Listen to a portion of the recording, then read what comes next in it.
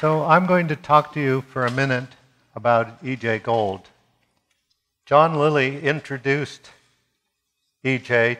to Lee and I, and when we moved to Grass Valley, he became a friend and neighbor. He has had numerous of our tanks at different times over the years. He is an American artist, author, musician, and spiritual teacher. E.J.'s large-scale jazz art paintings have served as backdrops for Herbie Hancock, Wynton Marsalis, Nancy Wilson, Oscar Peterson, and jazz at Lincoln Center. He has written and self-published over 50 books, including the American Book of the Dead. He is the founder of the Institute for the Development of the Harmonious Human Being. He has for many years acted as an independent spiritual teacher whose work and style bear a strong affinity with the teachings of Gurdjieff and the Fourth Way School of Thought. Like Gurdjieff, the fundamental emphasis of Gold's teaching is on the concept of spiritual work in daily life and a constant effort to increase and maintain heightened awareness in all activities.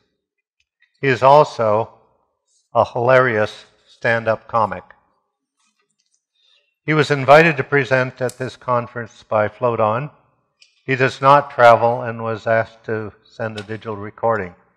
He invited us over to find out about the conference, and the following is what happened.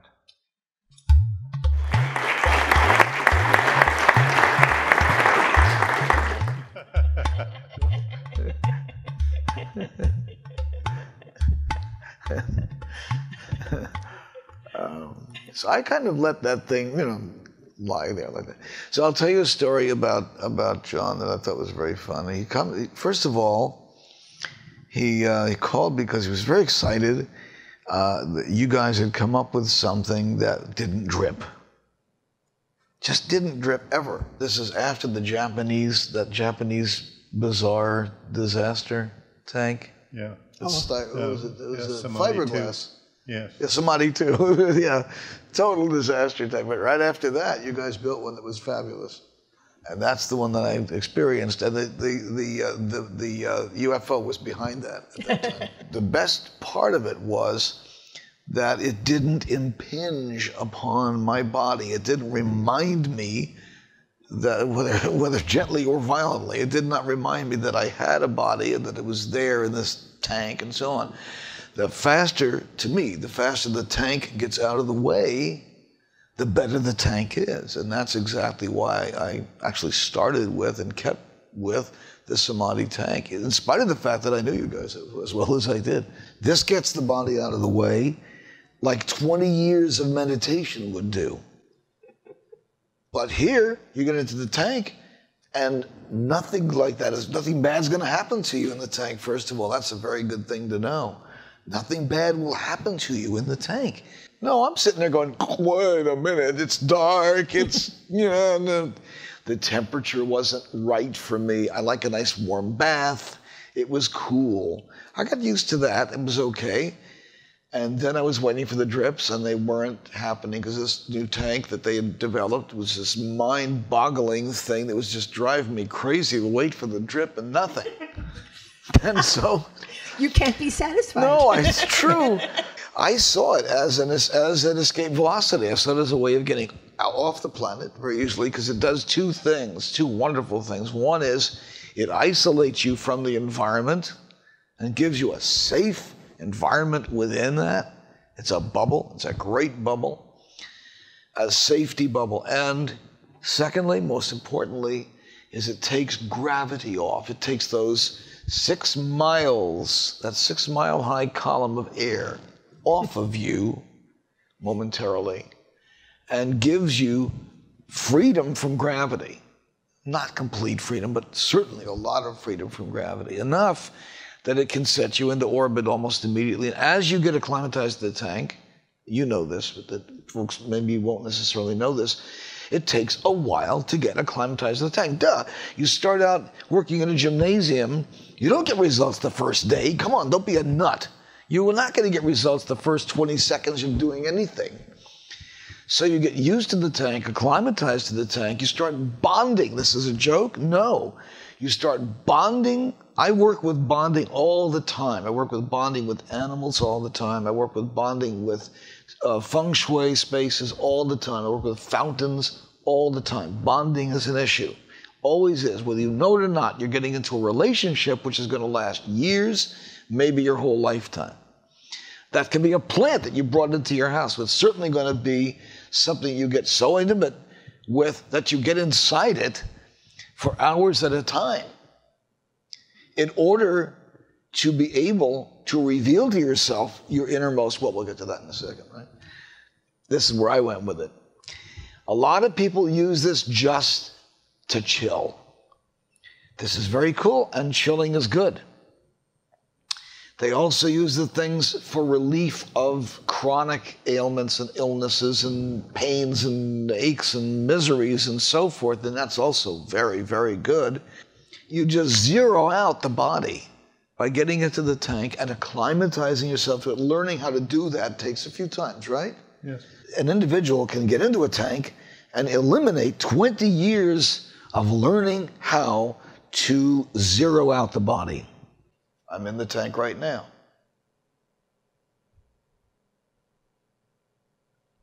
Are you?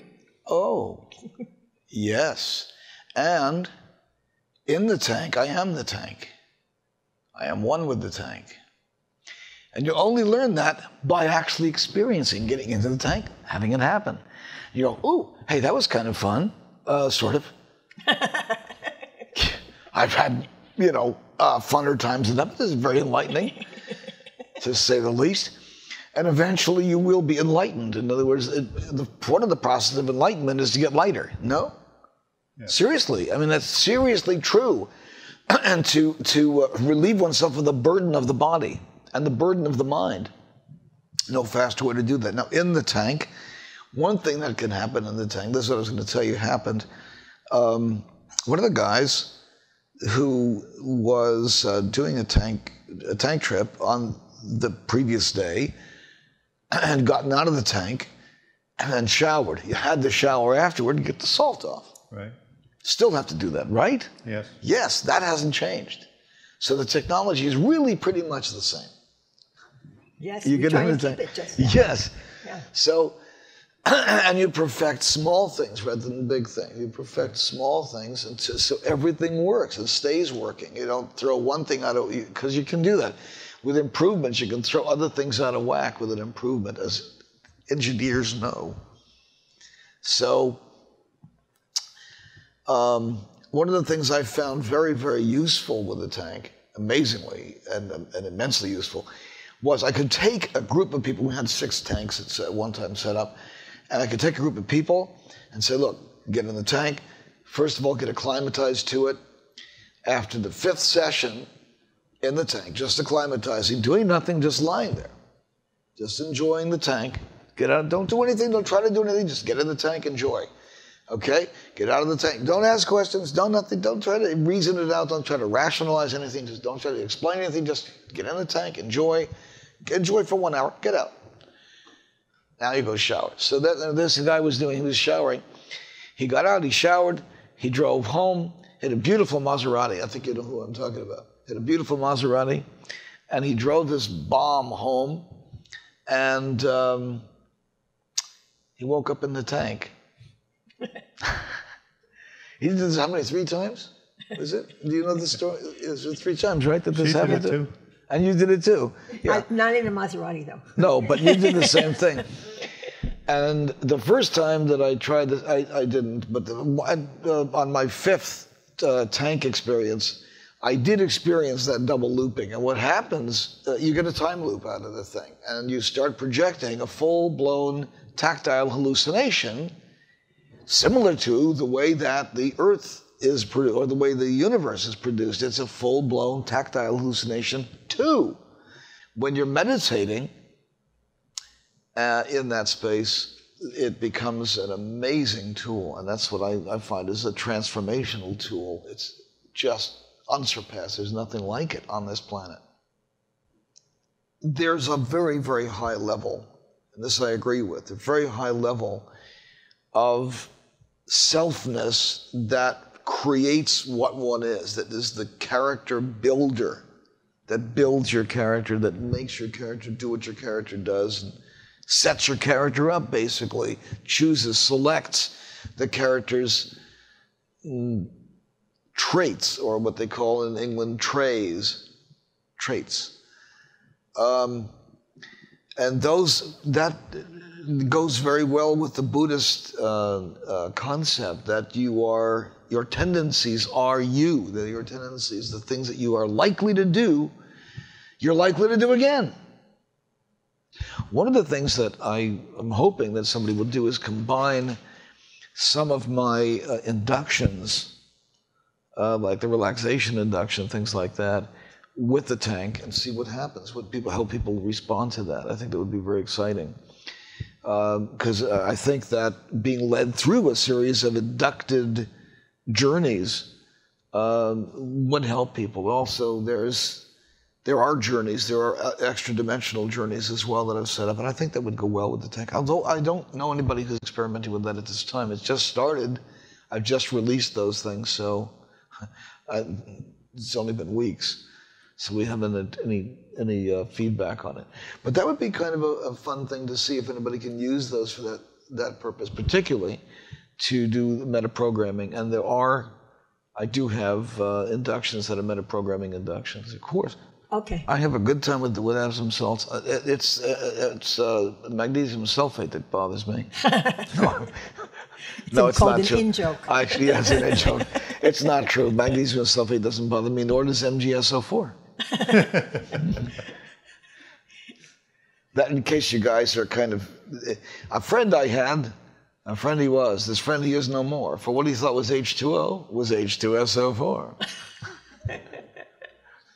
Lie in an Epsom salt bath for 1 hour, you will feel great. And then on top of that, in a safe environment where you can completely relax, completely let go. This is the other thing, too, that I find very, very good, is that in that environment, because you've built it as a safe environment, you can sit up quickly, get out of there fast, you have escape things and all kinds of panic things built in, which is fantastic. And many of the tanks did not ever put those panic things in like the way you did to let somebody freak out, get out of there quickly. That's a relief, so you feel safe because you know you can do that any time. And in fact, Tony told me, she said, panic. When I was in there, she said, panic. I said, she's down, panic. Okay, I'll panic. And I started groping around, and the thing came open really easily, and I popped out. I said, oh, no big deal. Hardly any weight to it. Gee. And I'm out of the tank. There. I said, all right, now get back in the tank again. Now panic again. And so, yeah, panic drill. And so then you feel completely safe in there. Once you've done 3 panic drills, you feel safe in there forever. No problem. Because you know you can get out if you need to. One of the things I appreciated was the fact that it is a safe environment. It feels safe in there. And you can breathe in there. It's very important to be able to breathe. I love to breathe. Yeah. I'm so addicted to oxygen, I cannot tell you. The doctor that birthed me was in on the conspiracy. He spanked me to get me to breathe this crap. And I haven't been able to stop since. Someday I'll beat it, but until that day. That'll be the last thing you do. Yeah, really. I'll beat this oxygen addiction. If it's the last, I like that as a T-shirt. So, the engineering is amazing. I've watched Glenn as an engineer, as a fellow engineer. I've watched him engineer and craft these things and come up with solutions. You don't have any idea what has to go into a tank in order to make the thing. You think, oh, you just stamp the things, put them together. Not true, right? It's a little more than that. It's a little more than that. How about a lot more? And everything has to be engineered down to a micron. It really does. And to make it work consistently forever, without having to fly out there and fix it for you. Nobody wants to do that. Or have you ship it back, God forbid, and then you fix one nut and then you send it back out again. But hey, you have to design so that that doesn't happen, so you don't have those things happen, or as few times as possible. And it's inevitably something will now and again.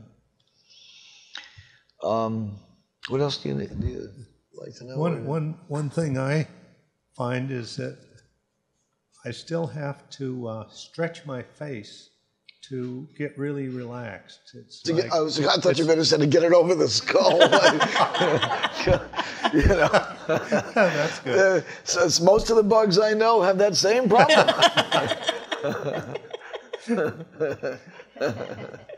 But once I do get it all stretched, it's like I'm able to get more into the being space.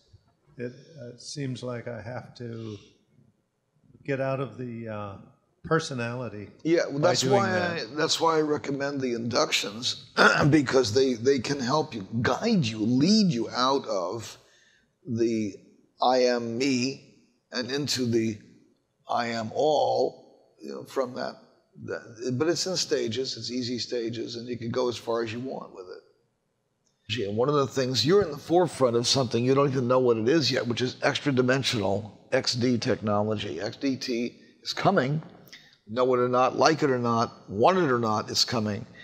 Because extra-dimensional is how you travel, actually how you travel in space. You don't travel by going from one thing in space to another, you travel by going outside and coming back in again. There are machines, devices that can be built to do just exactly that. They are in other civilizations. There's civilizations that are billions of years older than this civilization. Billions of years. And they still exist. They're still in existence. Anyway, yeah, that tank is a life changer. It's a wonderful experience. And the centers are doing a great deal to, well, bring the word of God to the heathen.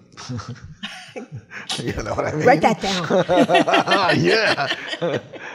That's as good as... Write it down. don't forget, in the mind, there are no limits.